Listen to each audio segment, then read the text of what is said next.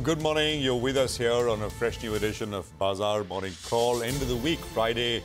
And, it's going to be an interesting one in terms of how we wrap up this big week. It was the big week in which there was the budget. Markets had a bit of a swoon, a couple of hours, and then we just sort of right back moved higher.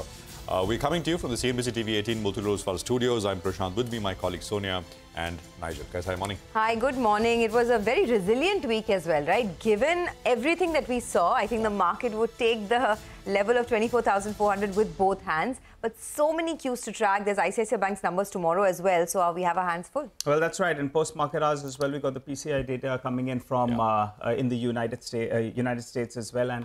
But the most important cue, I think, is it's the weekend finally, right? I mean, it's been quite a tiresome week. Yeah. You know, it was also yesterday, there was a discussion going on. It's the 26th of July. Yeah. The big sort of, downpour that we had. Downpour which happened back in the day, I think 2005.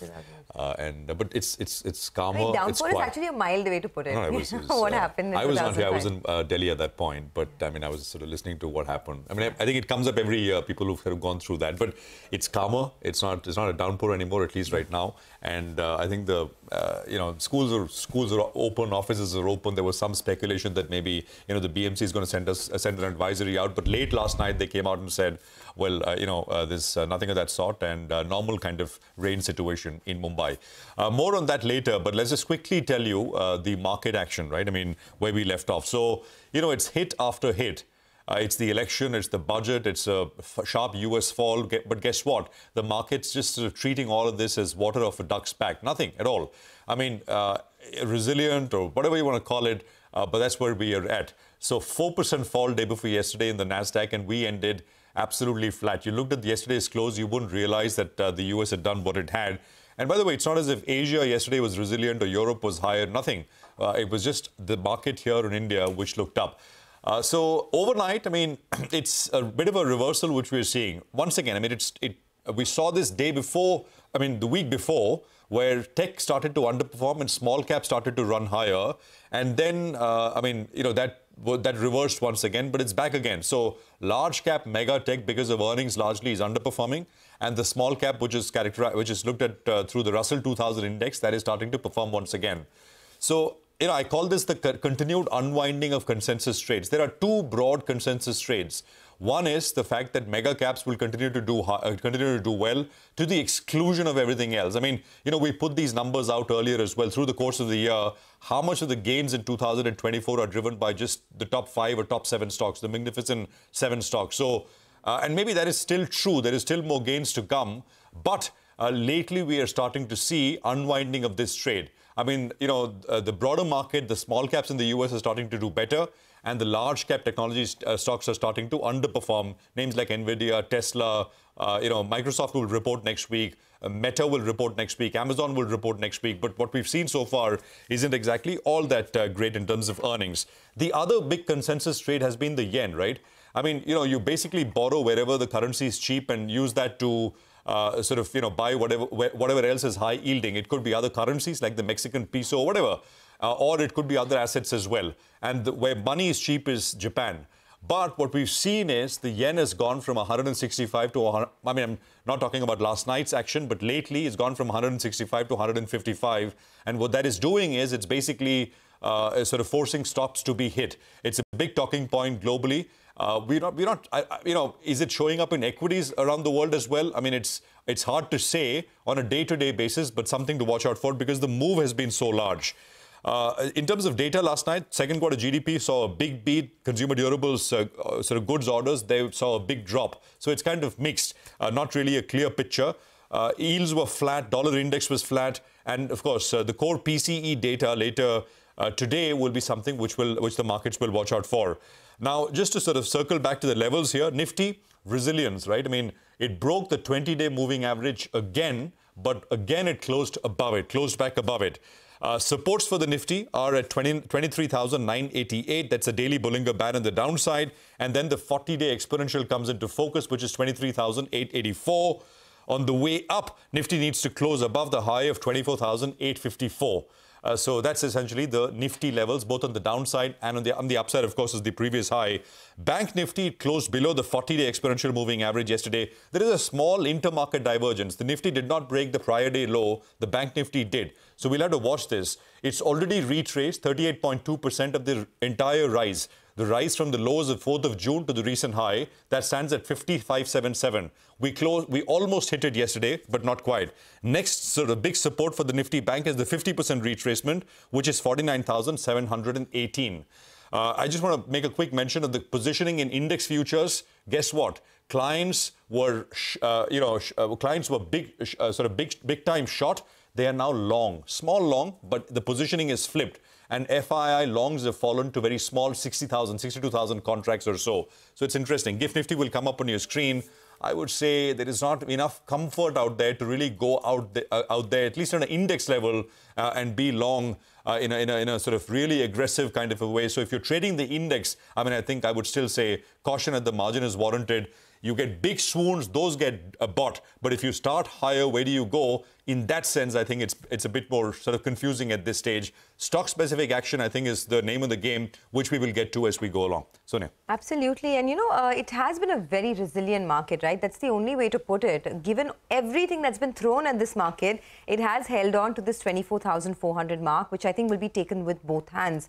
But the important part is that FIIs have started selling as well. So if you look at what's happened in the last 3 days, there's been relentless selling from FIIs. Yesterday, too, FIIs sold about 2,600 crores in the cash markets in a single trading session. And put together now, if you look at the last 3 days, right, there's been about almost 10,000 crores of selling from FIIs in 3 trading sessions. So just keep that in mind. But simultaneously, there's buying from DIIs as well. So yesterday, there was buying of 2,500 crores. In the preceding day, it was almost 3,200 crores. So it sort of evens out in that sense. But don't lose sight of the fact that FIIs are selling big time. Now, a lot of stocks in focus. IT stocks will continue to be in focus this morning. Tech Mahindra came out with a muted set of numbers, actually. So there was nothing much to write home about over there. No negative or positive surprise. MGL would be in focus today because the margins and the profits were better than what the street was estimating. After the strong set of numbers that we got from a couple of these private sector banks early on in the earnings season, tomorrow ICICI Bank will definitely be in focus, so keep that on your radar. Dr. Reddy's will also be reporting their earnings tomorrow, so lots to talk about in terms of individual stocks. But for now, the GIFT Nifty is suggesting a modest positive opening this morning, up almost about 35 odd points. But Nigel, over to you. What are you tracking this morning? Well, this morning, the Nifty Bank is going to be vital because we have the draft LCR norms that have come out from the RBI, and that could weigh on the banking names. But the banks need to perform from here on if this market needs to trend higher. Resilient, yes, but the Nifty Bank has been underperforming. And that's been a problem pocket even in the past series, that's the July series. But we kickstart a new series, which is the August series, and plenty to look forward to. You've got earnings, you've got the Fed policy meet as well that we'll be looking forward to, the RBI meeting as well, and also we'll have the quarter one, GDP print. So lots to look forward to in the August series. And by the way, the August series is a relatively longer one, which impacts the cost of carry because there are close to 35 calendar days in the August series, which is much more than what we normally see.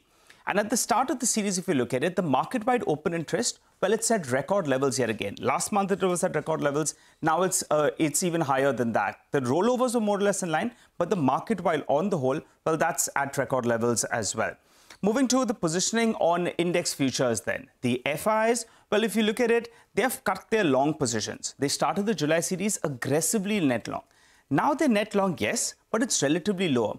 The clients, by the way, they have covered those short positions and now they're mildly net long on index futures. But what's common in their positioning, the FI as well as the clients, is on stock futures.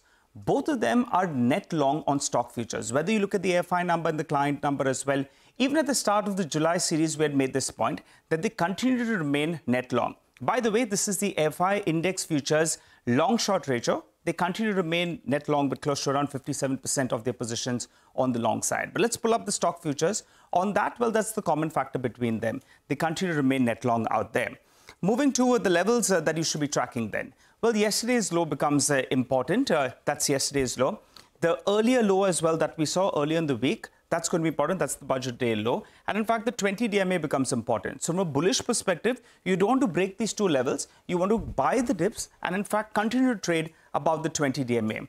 But the Nifty bank, that will take center stage because that's the one that's been dragging. And it's been making lower lows. For the last 6 sessions, on a day-to-day basis, the Nifty bank has been making lower lows. And the point I made yesterday, the 50,500 level is extremely important. Yesterday, we went rather close to there. But from there, we did see a bit of a bounce. So that's going to be the important mark to track, the 50 DMA out there. Stocks we're looking forward to for the August series itself, HDFC Bank. It's corrected, post almost hitting that 1800 odd mark. Now we'll have that weight update that will come on August 13th. So we'll keep an eye out on HDFC Bank. Hopefully that can turn the fortunes of the Nifty Bank. And from the cash market, since it's going to be a stock-specific market, I'm looking at Jamna Auto. Yesterday, the stock was strong. It's on the verge of going to a 52-week high, which is at around 145 rupees or thereabouts. So that's going to be important that it hit in April. And yesterday, there was massive delivery-based buying on this one. So that's why I'm keeping an eye out on Jamna Auto. Should be on your radar. Okay, thanks a lot for that. Well, let's kickstart the show now with some views. First up on the money markets, Lakshmanan V of Federal Bank says that the dollar index pulled back from a 4-month low following the ECB policy decision. Complemented by positive GDP data, he says both euro and pound trimmed gains as the dollar strengthened and the Japanese yen experienced volatility, giving up earlier gains. He says the market awaits the US PCE data and the policy decisions from the Federal Reserve and the Bank of Japan. He adds the rupee depreciated to its lowest level, influenced by a decline in local equities. And for the coming sessions, he expects the dollar INR to trade in a range of 83.50 to 83.90.